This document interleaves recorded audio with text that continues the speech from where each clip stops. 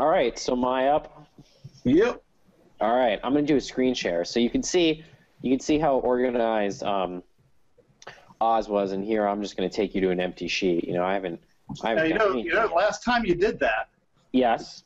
Last time you did this, we had to keep coming back to your spreadsheet 2 or 3 times because. Right, I know. Oh yeah, here's how I do it. Oh yeah. I know. You're supposed to cut that out. I left it all in. Okay, so we're going to talk about today creating random qualitative data in a pinch. It's actually based on my blog, so I wrote about it on there, so it's fresh in my mind.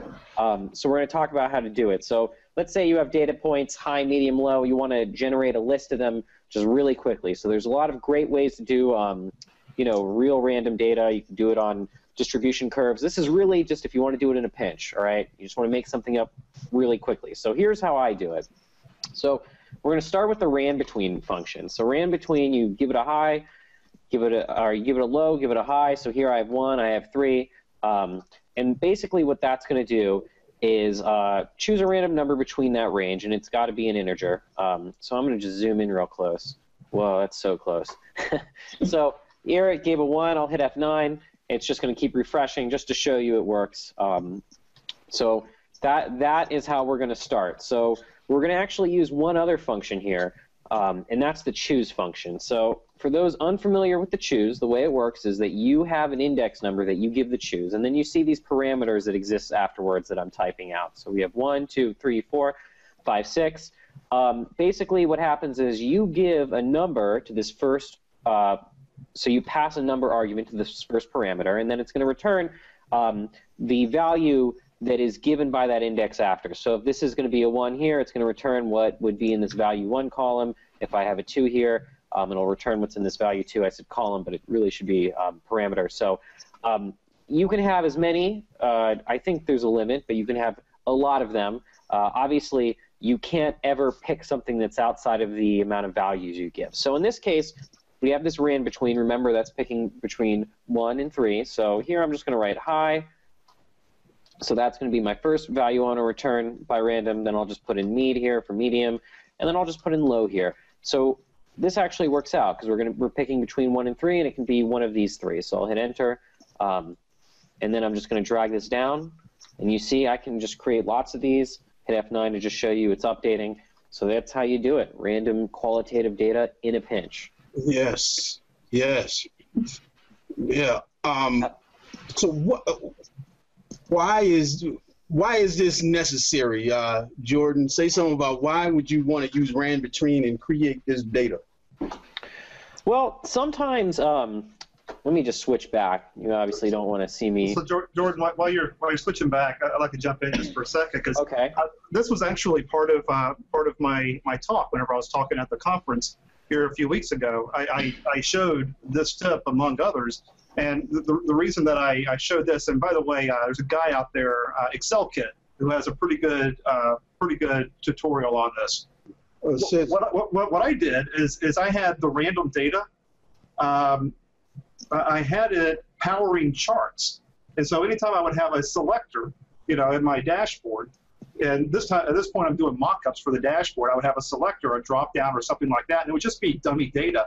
And anytime something was selected, it would look like the graphs were updating, but it was really just random data that was being regenerated. And so, for the purpose of mock-ups and giving the executives, making it look like you really have data behind there whenever you really don't, just for the purpose of mock-ups and stuff like that, I found to be really, really useful.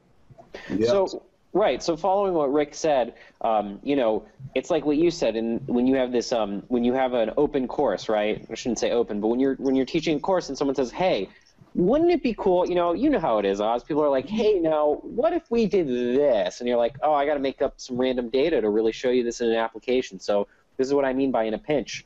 The only problem, I would say, with showing this, with doing this on the screen when someone asks you about it, is that then they're going to want to know how to do it. And then you got to explain that part. So it's good to kind of have some stuff pre-made beforehand, but luckily you don't have to think. There's not a whole lot of thinking that goes into this. So I really use it when I need to make example stuff, but I also use it for some of the data I'm doing in the book.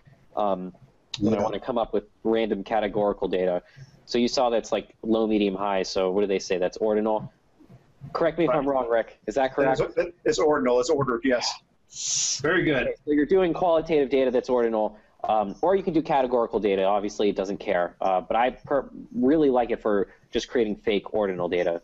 Yeah. So I'm giving that 4 sriracha bottles because, yeah, being able to generate a lot of data fast just for an ad hoc example or anything, this is really important to be able to do.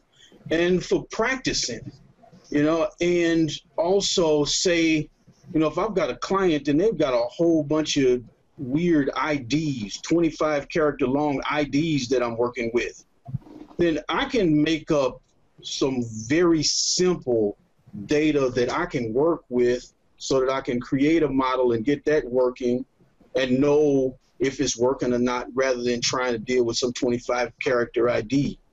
So yeah, learn how to make dummy data, and lots of it. And I made some today, and I'm constantly finding new, really good sites that do random data generators like URLs. You know, all of those emails you saw in my example, it came from a website that generates random data. So, all right. All right. Cool. So that is Excel Hot Tips. Be ready for the next episode because we're going to warm you up.